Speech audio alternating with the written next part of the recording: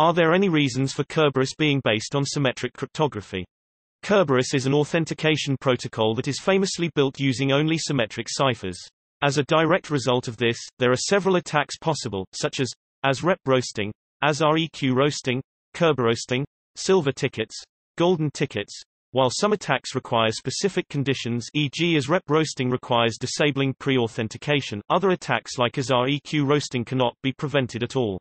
It seems odd to me to use symmetric cryptography for a task that just screams, please use asymmetric cryptography for this.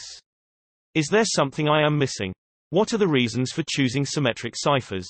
Full disclosure, I was the program manager overseeing Kerberos for a while, and am currently a developer actively working on it at Microsoft. What you're describing is not strictly accurate. Kerberos as originally specified does rely on symmetric crypto for authentication. However, there are widely used extensions to this spec that enables support for PKI authentication and defeats client * roasting. Windows for instance uses the PKI NIT extension for Smart Card Auth and Windows Hello. Additionally, the weakness is not that secrets are symmetric, but that the secrets are often user-generated, which means easily guessable, or they've chosen a weak cipher suite. Switching to an asymmetric crypto-based protocol just moves the problem from how do I generate keys to how do I store and protect keys. In practice, both are equally difficult problems for different reasons. Asymmetric keys also don't solve golden ticket-like problems. If you're in the position to steal the KRBT-GT symmetric secret, what stops you from stealing the asymmetric secret?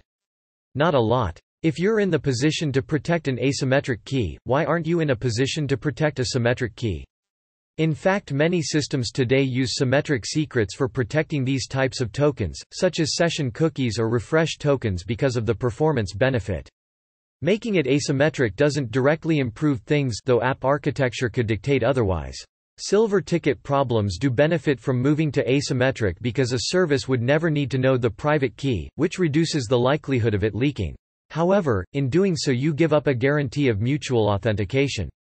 Symmetric algorithms have the property that because both parties know the secret there's mutual authentication, the system falls apart when multiple parties know it. With asymmetric keys there's no guarantee the party that receives the ticket is actually who they say they are. You need to explicitly authenticate both parties now, which can be done by adding another asymmetric key, but now you have at least doubled the total number of keys required in this exchange. You're still stuck protecting a secret on both sides. The alternative of switching to another protocol is also practically difficult to accomplish. There are systems that simply will never move, and the systems that will move will do so over many years. This requires involving lots of standards bodies, software implementers, and companies, and convincing them all that is best. That's not to say it's impossible or even a bad idea. Just that the effort required to do so and succeed is enormous. Alternatively, you can make minor adjustments to how Kerberos is used today and have really good TM security. Ditch passwords, smart cards, Windows Hello, FIDO, etc. Use strongly generated service account passwords (GMSA), etc. Disable weak ciphers (DE, RC4). Enable compound authentication (armoring).